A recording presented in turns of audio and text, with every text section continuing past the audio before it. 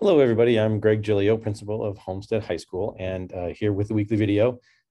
Explain why I'm dressed this way. Today is actually Thursday. I'm having to film this on Thursday rather than on Friday, and we are still in the middle of dress up week for homecoming week. So this is 80s week. So I got my skinny tie and all that kind of stuff. So normally, no, I don't dress this way, but it has been fun sort of doing the spirit days with everybody. So I had a good time with that. It's been a lot of fun at homecoming, but that's not what you're here for. You are here to hear the weekly video messages. So I'm going to pull that up right now.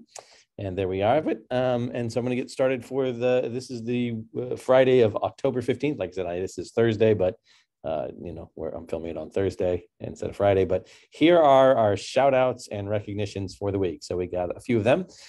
We had one for Jessica Kirby, who is a resource teacher and our leadership teacher. And so just all her help and guidance in making this homecoming week a success. You met some of the students last week. And again, we couldn't have done this without their hard work, without the other class advisors and all that. But again, Jessica Kirby got a shout out in this week's survey. We also got a shout out to Miss Candy Marug, who is our ASB financial tech. And it was for being so helpful with the AP testing sign up. So that was been happening and a lot of work to get those all those kids registered for that and signed up. So she's done a great job with that. So thank you, Candy. We had a shout out to two of our field hockey coaches, Katie Heaney, who's also a math teacher, and Donna Keith. And the shout out was for being the best coaches and for making this a great season. So thank you to coaches Katie Heaney and Donna Keith. We also had another shout out for our Terry Fortson and our food services crew. They are now averaging between 800 and 1,000 students fed every brunch or lunch. So again, some days they're making as many as 2,000 meals to get served out there to kids. And we thought it would go down a little bit after it got started, but nope, they're going stronger. They're picking up more kids as we go along. So again, thank you for being such a great crew. And then finally for Matt Wright, who is one of our social studies teacher, and he's also a boys varsity basketball coach. But the shout out was for being so understanding and always caring for his students. So thank you to all of those folks who listed above and for all of you who sent something in. So thank you very much for that. Going to move on to questions and concerns. We didn't have a whole lot this week, to be honest. So it's going to be a shorter video than normal. But there was a question. It had a bunch of questions in this one, so I'm going to try and answer them all. But start off saying, how many students are there at Homestead? And so they wanted it broken down by class size. So if you can see here, we have 595 students in the senior level, 561 at junior. Sophomores have 573. And our freshmen have 554. Now, this is actually the first time we have not had 600 or more students in a single class. We have had years where all four classes have over 600 kids. And so we're currently at 2,283 students. We are the largest school in the district. However, this is not the largest that we have been. We have been as high as 2,500 students. So we have a little bit of space left from that. We are staffed appropriately. So when we look at how many teachers we need, how many students there are, we have all of our positions are filled. We have all the sections going that we're supposed to have. So we are okay there. There's some tight classes because again, we did go down, but then we kind of slightly went up to where we higher than they had projected us. So we actually have a few more students here than we thought we would. So we did have to open up a couple other sections and try and maneuver some of those overcrowded classes away. But again, those were a handful of classes, not every classroom kind of thing. I think one of the things that is making it feel a little bit crowded here is the fact that we're down one building. That's the A building, and that's the one that's being worked on. That is 12 classrooms in there. So we have to spread those teachers around. So our classes are being used a lot more. There are teachers who are sharing classes. And then also just the physicalness of having to walk around the A building, where before you used to be able to kind of walk past it and get over to the other side of campus. It might create some feelings of crowding, but in terms of being overcrowded, no, we are actually in a little bit better position in terms of space just because we have fewer students. And part of that question was also, why can't we do something like an open enrollment like they have at Lynbrook and Cupertino High School? And what happened a few years back is Lynbrook's population was going way down. And so they were dipping below 1,700 students. They thought it might even get down to 16 or even 1,500 students. And so there was an open enrollment between Lynbrook and Cupertino because Cupertino was growing pretty significantly and was upwards of around 2,100 students. And so they allowed some students to voluntarily go switch over from Cupertino to Lynbrook. That is still in existence right now. But again, that was because they were pretty significantly low, and those schools are right next to each other. They share a border basically, and so that made sense for those students to be able to go over there. Monte Vista has gone down pretty significantly in the last few years, last 10 years. Before I got here, they were the biggest school. Now they're down around 1,900 students. So again, that might make sense that like somebody like a Homestead and a Monte Vista would be an open enrollment, but that's not something that's in agreement right now. There is a long process to go through that. I'm not sure that it ever will, because again, we were looking at a significant swing over at the Lynbrook, Cupertino area. And we're not looking at as big a swing as over here. But again, that's something that the people above my pay grade make that decision. And so that's not in effect right now. But again, we're not overcrowded, so we don't really need to relieve any stress on that. And Lynbrook isn't undercrowded. They are lower than they've been for a while, but again, they have plenty of room for the folks they have on campus. There was a question, and I believe this one came from a student, about why do we not have a drill for bomb threats, since we have them for run, hide, defend, and for fire and for earthquake. And this is probably in response to the 3 phony bomb threats that were called into local high schools in the past weeks. One was to Los Altos, one was to Presentation, one was to St. Francis. What we did after those started happening, because there was Los Altos, I think, happened on a Friday, and then Presentation in St. Francis happened on either the Monday or Tuesday the following week. The day after that, I sent out a reminder to all the staff about some of our procedures, and make sure you're reviewing those with students. And again, the drill for a bomb threat is really the same as a fire drill, or you basically evacuate to an assigned area. And so there really isn't anything else to practice. We already practiced that with the fire and earthquake drills that we did earlier. The biggest difference is, and which is something we couldn't practice anyway, would be a controlled release to parents, which is really where it takes so long to get students back to their parents, because we don't just say, okay, we have a bomb threat, everybody go home.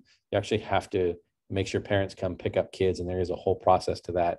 Again, we don't go through and publicize all these processes. We don't publicize and where kids are assigned to and that kind of thing, because again, we want to keep those confidential in terms of just the safety of our students. And when those situations happen, your teachers will know what to do, and you just need to follow their directions. But again, in that kind of situation, it is the same as an evacuation drill.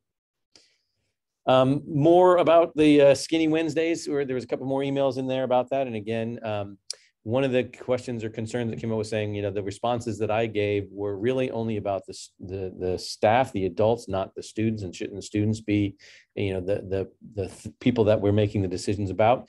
And I don't disagree with that.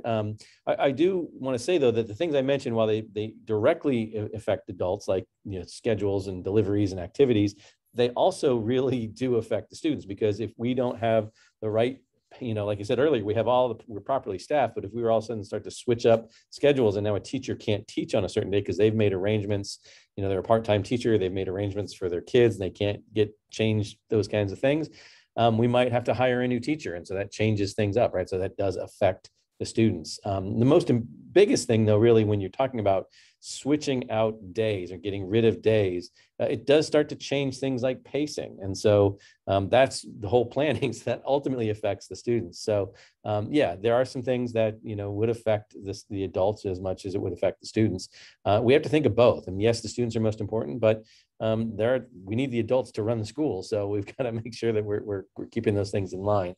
But again, what we are looking at doing is, like this other person said, if you can't change the days, can't we change how things are done on campus? And that's one of the things that we are looking at. So we've had lots of meetings and conversations about what are some things that different course-alike teams or departments could do to try and look at things like workload, or when should we do assessments, and could we add in things like other schools are doing and some of our individual teachers are doing, like scheduling things as wellness Wednesdays. Not that they're getting rid of everything on Wednesdays and doing deep breathing exercises, but maybe they're adding something in for stress release. Maybe it's a 3-minute deep breathing exercise, or maybe it's a check-in that they do on Wednesdays, or as some people call it, nothing new, nothing due on a Wednesday. So right now there are lots of individual teachers that are doing those kinds of things. As the principal, I don't get to mandate that they have to do this or not do that in terms of what's going on for curriculum in the classroom, because that's the teacher's area, right? They're the experts. They're the ones who have set the pacing guides. They're the ones who are creating the lessons. And so for me to come in and override that is actually not something that I have the power to do. But it is a conversation that we're talking about. It is things that we're looking at. Again, even if we say, okay, we're going to start switching up completely how we do Wednesdays in terms of no assignments or no assessments, that kind of thing, that's going to take some time. And it's also going to push and change the pacing guides. Because again, I want you to imagine we plan out the whole year. And so we say, okay, we have X amount of days to do, this amount of curriculum. Well, if we start to switch that up, we have to change homework assignments and when things are due, and right, it changes, it starts to domino down the line. So there are some pieces that we have to lay in before we just snap our fingers and make that decision. And again, one of the things that teachers would also ask that parents and students really look at is organizing the way they do their work. Don't procrastinate, don't do those kinds of things. So again, I think this is going to be a joint effort through the year. And again, it is something though that we are talking about. It's something we're trying to alleviate. I think it's going to be an all hands on deck kind of thing to really make it change though. So again, just wanted to try and answer a couple of those questions there. And as I said, it was a quick one this week. We have some important dates. There's a few things that have changed on here. The title of the people are, what is the fall play this year? It is a play called The Boarding House. So I actually don't know what The Boarding House is about, but if it's being done by our drama department, I'm sure it's going to be fantastic. Again, we still have the due dates coming up for the senior yearbook ads and the senior quotes. So please make sure you're doing that. We've got our canned food drive coming up in the beginning of November, as we also have the winter sports season coming up. We have an event called Cash for College. So those folks who are looking to do college and are looking for some financial aid in that way, these are some good meetings. So again, go on to the website, go to our College and Career Center page, and there'll be more information there. It's also on our calendar.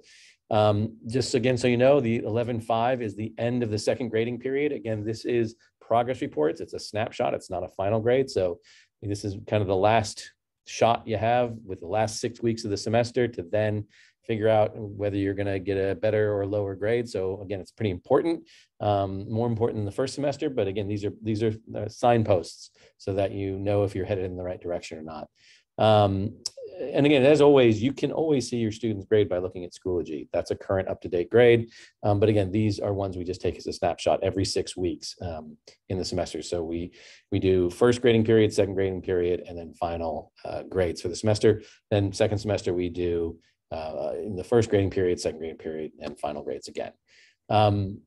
We have, I wanted to point out, we have a 4-day weekend coming up in the middle of, actually 2 4-day weekends coming up in the middle of November.